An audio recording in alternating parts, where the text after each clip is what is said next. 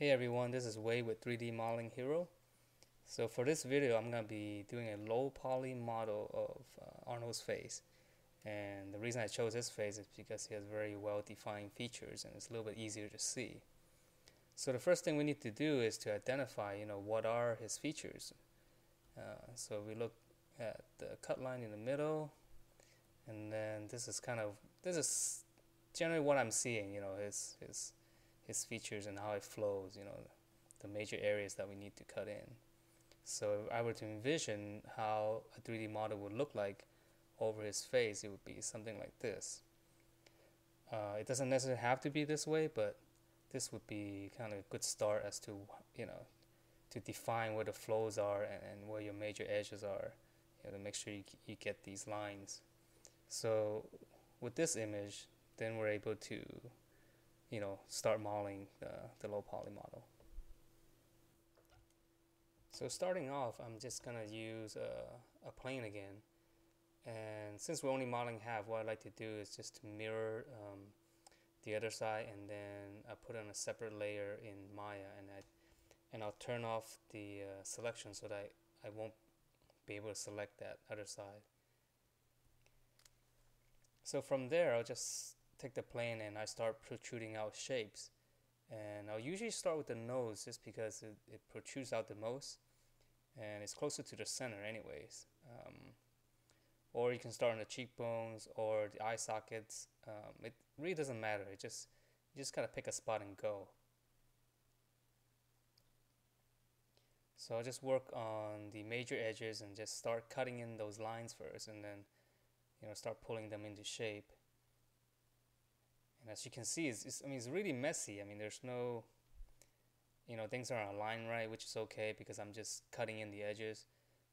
Because once you get the edges correct and the flow correct, then you can easily, modify the shapes to, to get the correct proportions. Now, if you look at the eyes, what I like to do around the eyes is, where the eyeballs are gonna be, I'll just select that face and I'll just delete it, just so that you can see the eyes a little bit clearer, where the eyes will be. And also those are the areas where you're gonna be extruding your edges inwards, to create the space inside. So, you generally do that last anyway. So I just like to delete the face and just get rid of it.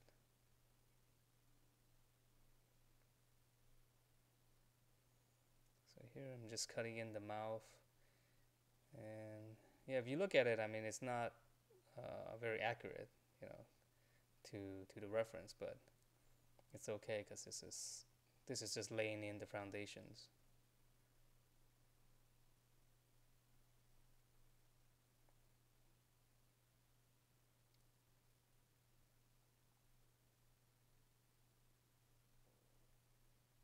So now I'm working around the face, starting to make it look a little more like human.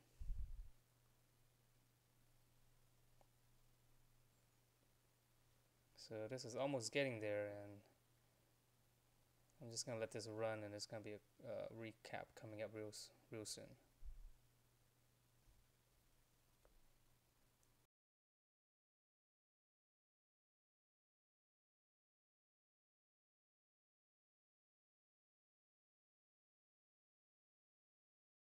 So here is the model. I cleaned it up a little bit more, and it took about 15 minutes to get to this point. And obviously, it looks still looks pretty bad. But the important thing that we want to get to is, we have these lines here, and identifying the major edges and the flow, and we have it here. So that's the important thing. And now it's just a matter of going in there and cutting in more geometries and refining some of the areas, and just so that we can fit it to this form a little bit better. Okay, so I took another stab at it and correcting some of the features, and this is what I have so far. Added some details, fixed the proportions, so it's kind of starting to look like Arnold a little bit. The major lines are there again. So at this point, it's a decent low model. Obviously, there's areas that would need to be fixed if this were like a game model or anything like that. But this would serve as a good foundation for the next level when we're actually putting more, start cutting in more detail.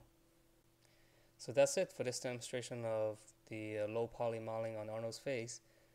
Please check out my blog at 3dmodelinghero.com, and I hope to have more updates for you soon.